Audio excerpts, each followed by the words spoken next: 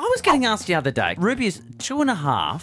I was getting asked about, how are you going to be like when she's dating, and are you going to be one of those overprotective dads? She's 2.5. Yeah, don't ask But how me. are you going to be when Kelsey Lee starts dating? I don't want to know. I don't even care right now. I'll worry about that in 15 years. Will you just Yeah, be good for wielding the you. willow, just slapping it on the hand? Here we go, son. You reckon you're going to be good enough for my little one, are you? I'm not sure. I've got a well, we've got protective people around us, which is good as well. My father was very protective of my sister, and now my sister's very protective of her 2 kids. So I mightn't have to do too much. I think her grandfather for you. and Arnie might be just as protective of me. So Hey, would you do a nice thing and like turn tree planting like into a family thing? What I know I have friends who have had parents who have planted trees for their kids as a little legacy thing. Have you thought about doing anything like that? I think it'd be fantastic. I think now if Kylie and I could plant a tree for Kelsey Lee, and then in 10, 20, 30 years your daughter's able to go back and see